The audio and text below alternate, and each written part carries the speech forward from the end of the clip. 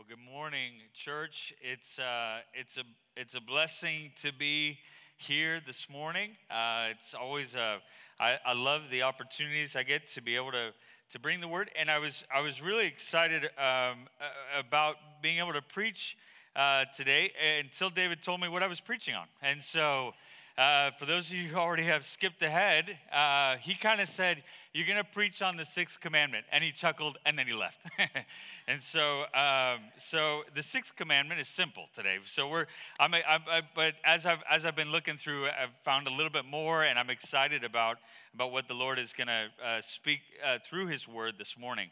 On 60 Minutes years ago, 60 Minutes did a story about a deacon who was on his way home from a church service, and as he was driving home, he saw two cars kind of fly by him in the left lane, and in the first car, there was a woman, and in the second car, there were two men. And as they were driving, they had put their brights on high, and they were closely following this woman, and just kind of really easing up close to her bumper, driving too close. And she was trying to kind of get them off and speeding up and all that. They stayed right with her. Finally, she moved over and they took off. But the deacon saw that and he was upset. And so he got in the lane behind the two men and followed really close behind them. And he was close. He turned his brights on and he stayed very close with them as well. They finally thought, well, we better get out of the way. So they moved to the middle lane and he moved to the middle lane behind them and stayed on with them. With the brights on high, or brights on, whatever, you don't have brights on high. Anyway, so then after a few miles, then he still was pursuing. So they moved over to the far right lane, and he moved over as well with his brights still on. Finally, they decided they were going to confront him. They pulled over to the side of the road, and the deacon followed as well. And when they got out of the car, they came out with a flashlight. He jumped out of the car, went around to the back to the trunk, and pulled out of his trunk a crossbow, a hunting crossbow, which with an arrow that upon impact, razor blades shot out and would cause damage. And he goes and without a word, goes and he shoots one of these guys and it sliced through his aortic artery and he bled out before the ambulance could arrive. 60 minutes then later, he's talking with this guy who's serving a life sentence in prison. And he was talking about this and he says, no, I had to act. What they were doing was wrong, and I had to pay them back for what they were doing, for following a lady. Devastating disasters develop from surprisingly small starts. When we look at something like that, we think, well, how does it come to that? I don't think he woke up that morning and said, well, I'm going to go to a church service, and then later I'm going to kill someone. It's not that way that it works. But the devastation began long before that. And we're talking about this morning a command that has 3 words, but has massive implications. It's actually a difficult command to look at. And one of the things, I think we all struggle with anger at one point or another. Everybody struggles with anger, and that often gets played out in contempt, and it sparks these little fits of anger or rage sometimes, and it goes beyond to extreme acts that we're going to talk about today. And so we want to look this morning at the command, not just the command, but we want to see beyond kind of the parameters around this command. Now, most people, when they look at this command, and probably many of you today as well, you look at this command, do not murder. Okay, that's the 6th command. You shall not murder. Simple enough. Most people check that box and they say, all right, I've been convicted on the other 5 up to this point. David said some good stuff. But now this one is one that I think I can just coast through. And I was thinking the same thing. A few weeks ago, I was talking with my wife about it. And I said, well, I'm not really quite sure what I'm going to say about it. And I started thinking through that as well. And Jamie said, well, just tell them not to do it. And if they know someone who did, then don't help them bury the body. So that's why I thought, okay, well, sound advice from my wife. In the words of my buddy JV, she's not wrong. She's not wrong. So don't do those things. But the command goes a little bit deeper for us, and the Old Testament actually gives texture to what this command says as well. If you look in the next chapter, if you want to go over to the next chapter, in chapter 21, verse 12 gives a little bit more texture to what it's talking about. It says in verse 12 of chapter 21, anyone who strikes a person with a fatal blow is to be put to death. However, it's not done, if it is not done intentionally, but God lets it happen, they have to flee to a place that I will designate. But if anyone schemes and kills someone deliberately, that person is to be taken from my altar and put to death. Anyone who attacks their father or mother is to be put to death. Anyone who kidnaps someone is to be put to death, whether the victim has been sold or is still in the kidnapper's possession. Anyone who curses their father or mother is to be put to death. So, all throughout 21, we're going to see this a little bit later, but throughout 21, there's a precedent that's established, and it's one that we can't miss, and that helps us to understand what's at the heart of this command. And the precedent is that life is precious, and it should be treated as such. Our lives should be treated as precious, and other people's lives should be treated as precious. Now, it's also important for us to understand what the command is prohibiting, but also what it's not saying. The word that it uses in the Hebrew is the word murder. It's not, when it talks about kill, there's a different word in the Hebrew that's used for that word, and for kill. And all throughout the Old Testament, we see the majority of the uses that come are with the word kill. And often the word kill is not a violation necessarily of the commandment, do not murder. For instance, when there's a military expedition, or if there's some sort of going to war against the enemies of God, the word that they use is kill, and it's not murder. Or if you look in the next chapter, in chapter 22, it talks a little bit about self-defense there. And there, the word that's used is you can protect yourself when someone is trying to kill you. And that's not a violation of this idea, you shall not murder. So it's understanding here that we're talking about murder and homicide is really the command here not to commit homicide. But we need to also understand why this is the case. Some of you say, well, it's obvious. The reason is because it's not a very nice thing to do. You're right. It's not a nice thing to do, but there's a greater rationale behind it, and that we see in Genesis 9:6. So if you're taking notes, or if you want to go there, you can. I think we'll have it here on the screen, but Genesis 9:6 helps us to understand the rationale behind it. It says, whoever sheds the blood of man, by man shall his blood be shed, for in the image of God has God made man. This gives us the reason behind the command of not murdering. It's because all people are created in the image of God. We've been created in the image, and that means we have the likeness of God. To be created in the image of God is to be created in the likeness of God. And so we are like God in certain areas. In the fact that God is spirit, so we have a spirit. We are like God in that we have a likeness mentally. We have the ability to choose, and we are rational beings. We can make decisions. We have a likeness morally. We can reflect God's righteousness and His holiness.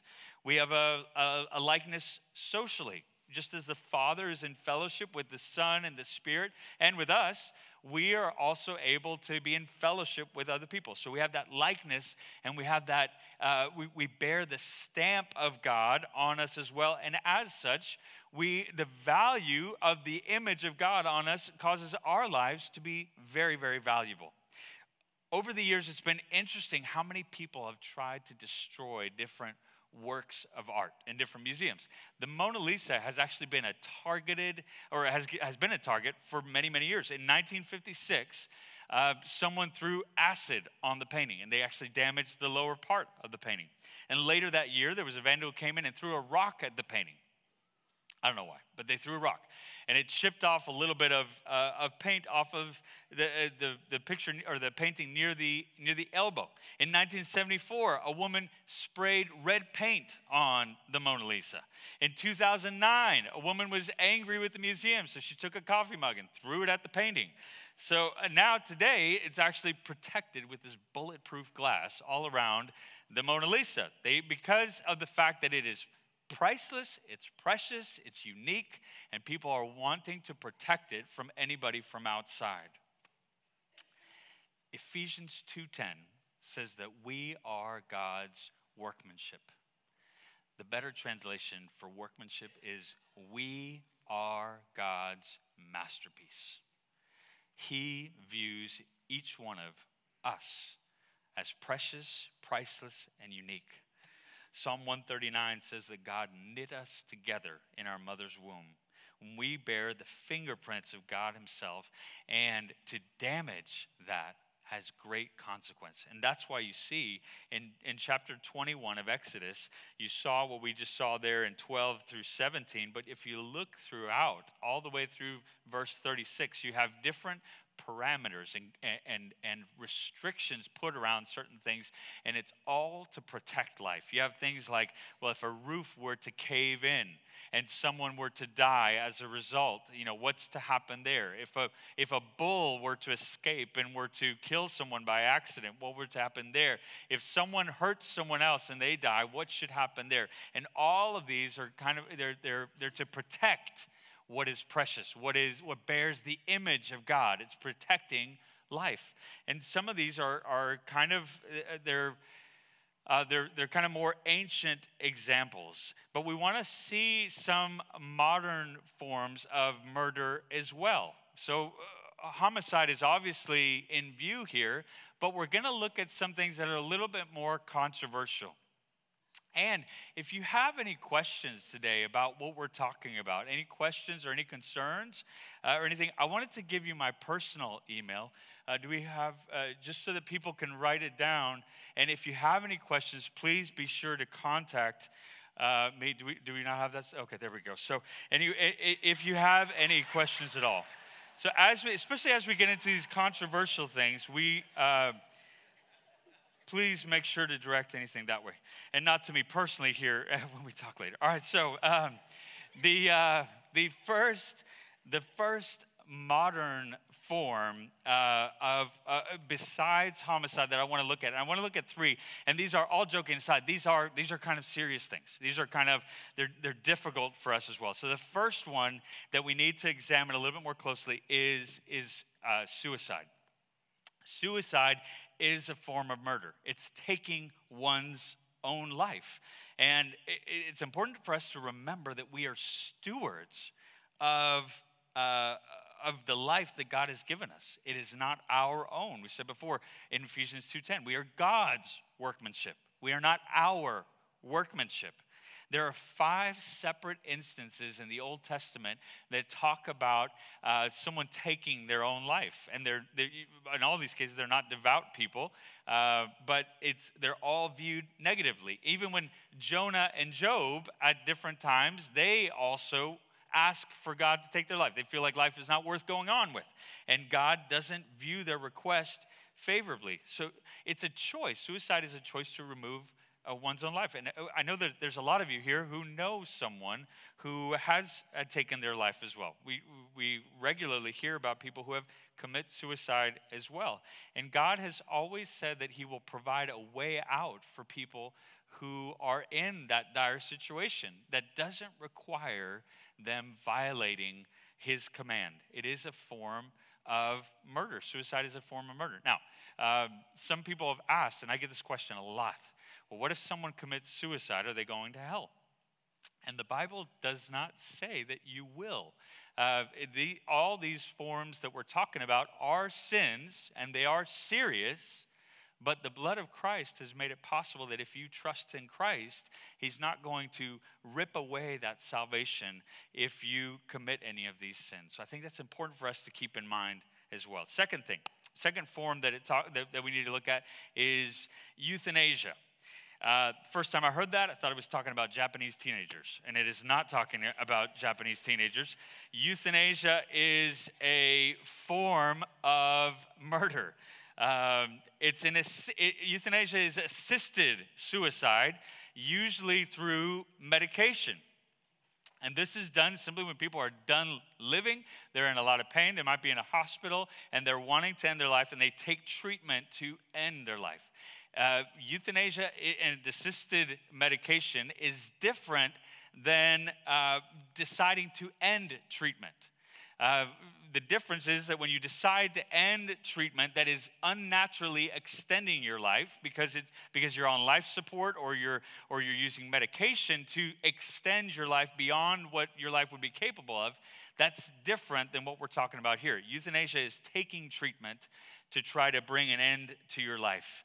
And it's assisted suicide is what we talk about there. The final form, the third form that I want to look at is one that you might have guessed is abortion. Abortion is also a form of murder. And unfortunately, it's become a hot topic. And a hot topic in the church as well. It has been for a while as well. Psalm 139, though, is clear that God knit us together in our mother's womb. And there's different times in the Bible as well where it talks about life in the womb. In the Gospels, when Mary went to visit Elizabeth, and John the Baptist, who was in the womb of Elizabeth at the time, leapt for joy when Mary came in. And the Bible speaks to these points. But beyond that, scientists on both sides of the issue argue or agree to the fact that from the moment of conception, there is a discernible human being with the blueprint of who that person will be in that person, in that embryo at the moment of conception. So there's a discernible person who is there. There's a discernible life that bears the image from the moment of conception. Beyond that, Exodus 21. Let's go back to Exodus 21. And look what it says in verse 22 of Exodus 21. If people are fighting and hit a pregnant woman and she gives birth prematurely, but there's no serious injury, the offender must be fined whatever the woman's husband demands and the court allows. But if there's serious injury, you are to take life for life, eye for eye, tooth for tooth, hand for hand, foot for foot, burn for burn, wound for wound, bruise for bruise. Life is precious even if it's in the womb. God views it as precious, and here he elevates it. He says if there's any damage into anything inside the womb as well, then you are also to take to punish in like fashion, life for life. So it's elevating life within the womb, or maybe not elevating, but stating that life within the womb is the same as life outside of the womb. People today say, it's my body, it's my choice. If it's simply not true. It doesn't extend. You can't take a gun and go commit homicide. You're not allowed to do that either. You may choose to do that, possibly, but it's not your right. And we are still God's. We are his workmanship. We are stewards of the life he has given us. And so, therefore, we can't commit homicide. We can't damage or bring harm to people outside of the womb. You can't do it within the womb as well. And these are the different forms I want to focus, but there's many others that you can look at as well. So these are kind of the parameters of this command. You have all these different, there's these different types of murder that are prohibited within this command. But let's look a little bit further, because some of you might be saying, you know what, I'm okay still. I don't deal with these. And to be sure, these are the more extreme iterations and extreme forms of this command. But Jesus helps us to understand and go a little bit further. And what I want to focus on now is a murder spectrum. There's a murder spectrum that Jesus puts us on, or explains that exists, that some of us might be on already. And we understand that there is, before you get to the extreme acts, there's things that happen beforehand. With the deacon, for instance, the deacon was on the murder spectrum long before he got to the act. Let's look in Matthew chapter 5, verses 21 through 22. And this helps us to understand a little bit more fully what Jesus is talking about. Matthew 5, 21 through 22 says, "You've heard it said to the people long ago, you shall not murder, and anyone who murders will be subject to judgment. But I tell you that anyone who is angry with a brother or sister will be subject to judgment. Again, anyone who says to his brother or sister, Raka, is answerable to the court, and anyone who says, you fool, will be in the danger of the fire of hell." The sixth commandment prohibits the violent act of murder. But here Jesus says that also the violent emotions and the intentions of the heart are just as sinful. Kevin DeYoung, in his book, The 10 Commandments, writes, we can be 100% murder-free and still face the wrath of God if our lives are marked by anger, bitterness, insult, and rage. The Bible says you can be angry and not sin. But for most of us, that's not what happens. Most of the time, our anger manifests itself in the worst ways. And so I think it's a better thing to not try to be angry and not sin. I think it's better to just avoid anger altogether, and because of the fact that it spirals out of control so quickly. If we look at the first murder in Genesis chapter 4, Cain, we see that's what led him to murder, his anger and his malice that he did not control. And God even warns him of that in Genesis 4, 6 and 7. He said, the Lord says to Cain, he says, why are you angry? Why is your face downcast? If you do what is right, will you not be accepted? But if you do not do what is right, sin is crouching at your door, and it's desiring to have you, but you must master it. But he couldn't. Cain didn't master it, and he became the first murderer.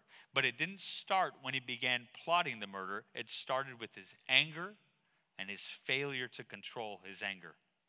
So what happens is that anger often goes towards contempt, and that's when we see insults and cruel statements that are made in this form.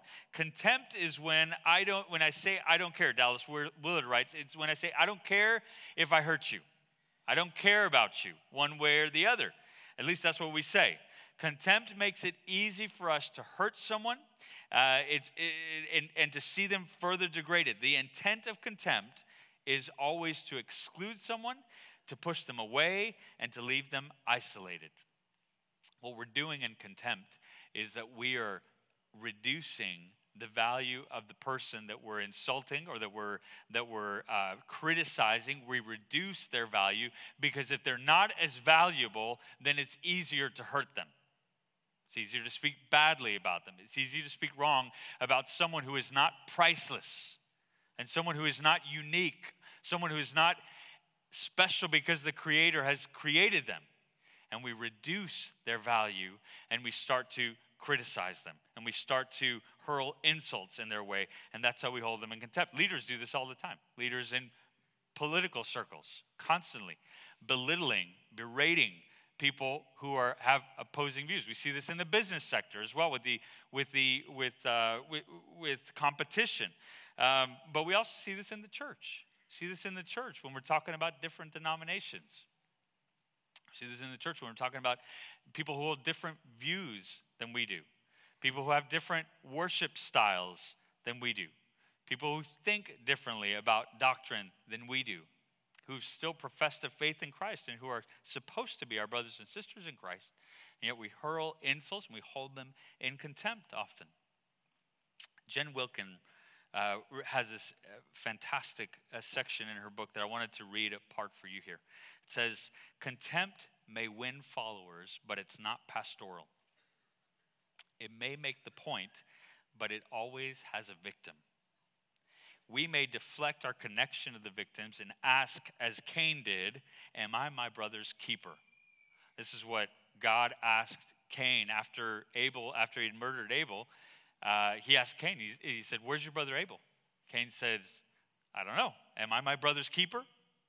Is it really for me to know that? And she continues to write here. She says, but the blood-bought children of God know the answer to this question because Christ, our brother, has answered this question fully and finally with yes, we are our brother's keeper.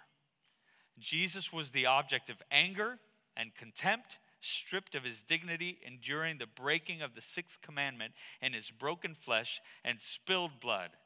Cain, the murderer, was not Messiah. Christ, the murdered, is Messiah indeed. He is the image of the invisible God, and he whose life was extinguished took every care to preserve life. And in receiving back his own life, he lives that we may have life. Let me digest this for you. God is the creator of life. God is the originator of life. And from Genesis 3, when we, because of our sin, earn death, which is eternal separation from God, God has been working from the beginning to restore life for us. And then when Jesus came, he says, listen, I have come that you may have life and that you may have it abundantly. And then he offers eternal life. So God is working 24/7 to bring about life. And he says, listen, when you are on the murder spectrum, not only are you living in sin, but you're working against my mission. You're working against me. When you're harboring that anger and that bitterness and that resentment, and when you have contempt against someone else, you're working against my mission that I am always working for to bring life. God says, don't be working against me. Nip it in the bud. There's an old story about a German man who was visiting Guatemala for a vacation. And after his vacation was over, he got back on a boat. This was many years ago. He got back on a boat to go back to Europe. And while he was on the boat, he noticed there was a pain in his left toe. And he took off his shoe, looked inside, and there was in his big toe, there was a little tick that is found in Central America called a nigua. And so he looked at it. He's like, you know what? Nobody in Germany has ever seen a nigua. So I'm going to leave that in there. And when I get home, I'm going to show them this little tick. Weird. But anyway, so he gets back home. He visits with his friends and family, shows them this little nigua. Oh, wow, that's amazing. Thank you so much for showing us this. And he was about to remove it, simple thing. But they said, you know what? We have relatives that are coming next week. Would you mind if we just leave it in there for this week, and then we'll show them, and then you can take it out? He said, that's totally fine. Of course, why not? So he leaves it in there. By the time the relatives came, he now had a little family of niguas that were there in his toe, and he was limping a little bit now. And he showed them this little tick. They oohed and awed. Amazing. Thank you so much for leaving this in and showing us this tick.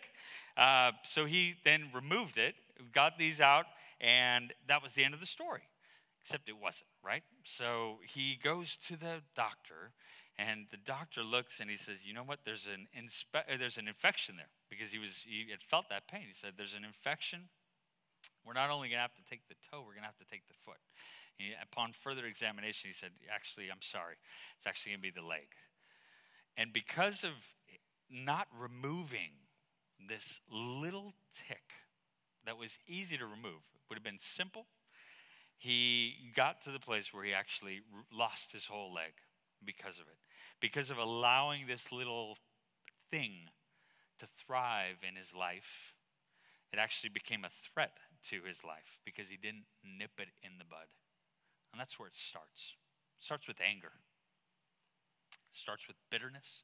Malicious thoughts form, and that leads to malice and torture and aggression and abuse, assault, and so many other violent offenses that are all on the murder spectrum. It starts long before that. So, we've talked about the parameters, and we've understood a little bit more about the murder spectrum, and we've seen a little bit about how we can be on this and working against what God is doing. So I want to just spend our last few minutes here talking about the response. What should be our response to what we're reading here and to this command? Don't murder is actually talking about a lot more than what we originally thought. So I want to give you 3 ways in which we can respond to this. The first is to repent.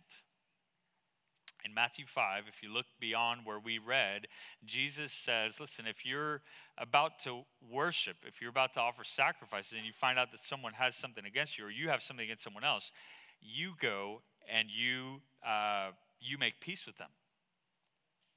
It's not usually the way it goes for us. Usually what we do is we are passive aggressive.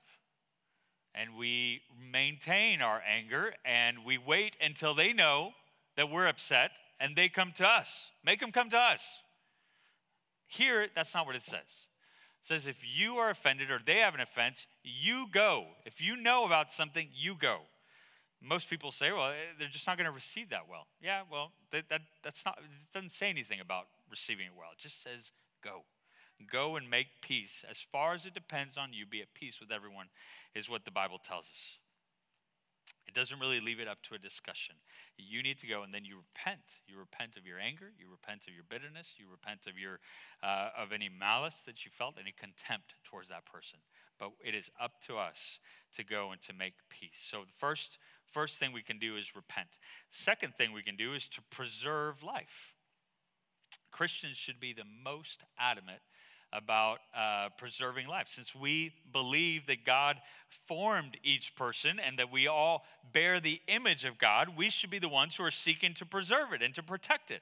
And that means we champion life. We seek to get involved with different ministries that are championing life, like Metroplex Women's Clinic or other pregnancy centers that are helping to preserve the life of unborn children and seeking to do what we can there. It also means getting involved with ministries like Traffic 911 or the Hope Zone, where we were just at with our students, or different ministries that are trying to rescue people out of a life of addiction, or a life of a life of being trafficked as well. There are people who are being trafficked and trying to rescue people from these different places where people are trying to ruin their lives. So these are ways that we can do as well to preserve life. So we need to repent, we need to preserve life, but we also want to give life. We want to try to give life.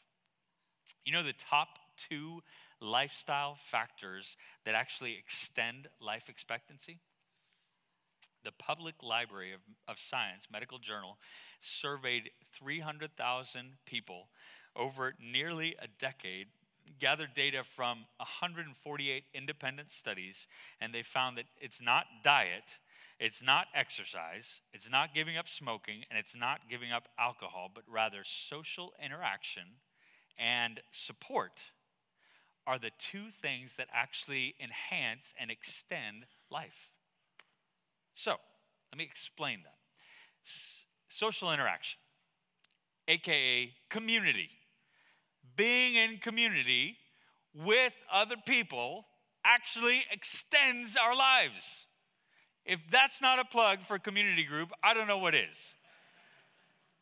Some of you are like, well, I don't know if I want my life extended. Well, worry about that later. But this will enhance your life as well. All right, so social interaction, community, and support. Encouraging, loving, kindness to people actually also enhances and it extends our life expectancy.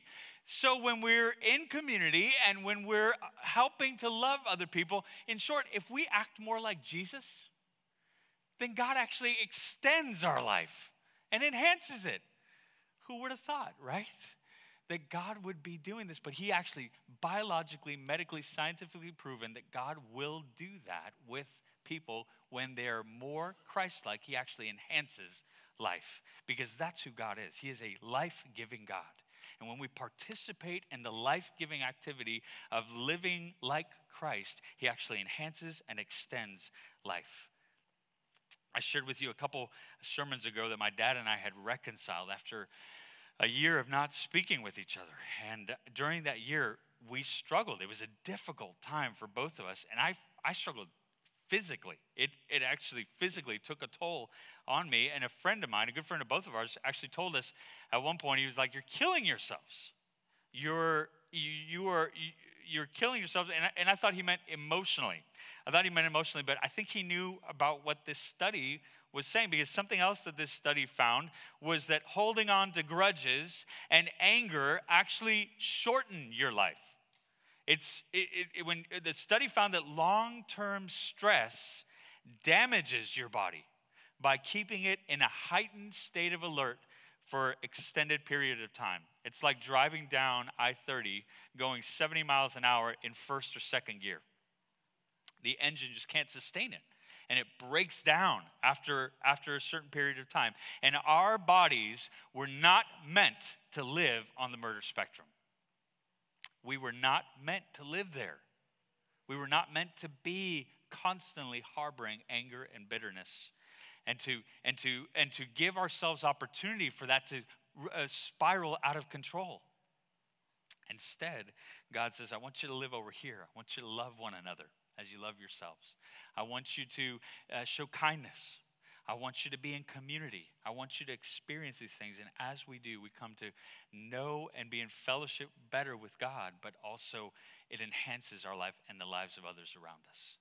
God is working 24/7 to bring life. And the best thing that I can say for those of you as well is that who haven't trusted Christ is that God is extending an offer for life today. He says, if you have not trusted in me, then you are spiraling towards a separation, an eternal separation. And he says, I've made it possible if you trust in Christ. Here's what Jesus did. He went and he died on the cross, and when he rose from the grave, he proved once and for all that he was stronger than death, that he really can bring life to anybody because death couldn't hold him. And so when we put our trust in Jesus as our Savior, believing that he died for our sins and that he rose from the grave, God says then at that moment you receive eternal life. And if that's your desire today, I'm going to pray right now, and I'm going to ask for you to pray with me. If that's the desire, you say, God, I want that gift of eternal life. I believe you're a life-giving God, and I need that. Then pray with me. And if you're as well here, and you say, you know what, I need to confess. I'm on that spectrum. I've got anger. I haven't talked to whoever for months or for years. And I've had a grudge in my heart, and I'm harboring bitterness, and I need to go resolve that. If that's you, pray as well. Let's do business with the Lord. Heavenly Father, we thank you so much for your word, and we thank you because of the fact that you are at work, even through 3 simple words. We understand better how you feel about life and how you value life, and how you value the life that you've given us. God, would you help us if we are angry, if we are bitter, if we have resentment towards someone? Would you help us to go and to make peace, or to do our best to make peace? Would you bring that about so that we can enjoy that life that you've given us? And God, if there's someone here who says, you know what, I want the gift of eternal life, would you pray with me now? Dear God, I recognize, I believe I'm a sinner, and I don't know how to get that life that you are speaking of other than what we're talking about now. And so I trust in Jesus as my Savior. I believe he died on the cross and that he rose again. And I want the eternal life, the gift that you extend to each one of us. Would you be my Savior? I want to follow you. I want to seek after you. In Jesus' name.